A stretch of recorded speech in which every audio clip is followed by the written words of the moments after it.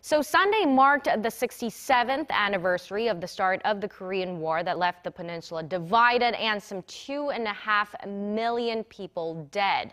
To commemorate the occasion, Prime Minister Lee Nak-yon attended a ceremony in Seoul where he sent some strong messages to North Korea. Myung-kil has more.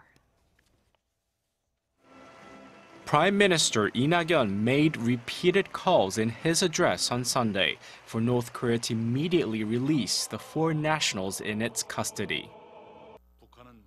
North Korea must respect human rights. The international community is outraged over the death of Otto Warmbier.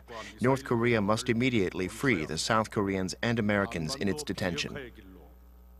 22-year-old American university student Otto Warmbier died after he was returned to the U.S. in a coma, following 17 months of detention in the North. The regime is still holding 3 other Americans and 6 South Koreans. Prime Minister Lee also urged North Korea to give up its nuclear and missile ambitions.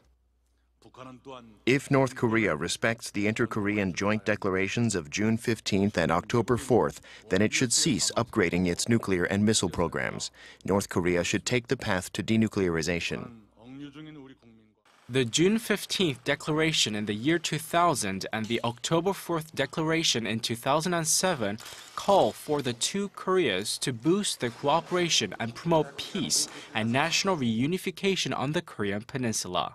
In recognition of the anniversary of the start of the Korean War 67 years ago, Prime Minister Lee offered a silent tribute to the fallen heroes of that conflict and thanked the United Nations war veterans and their relatives who attended the ceremony.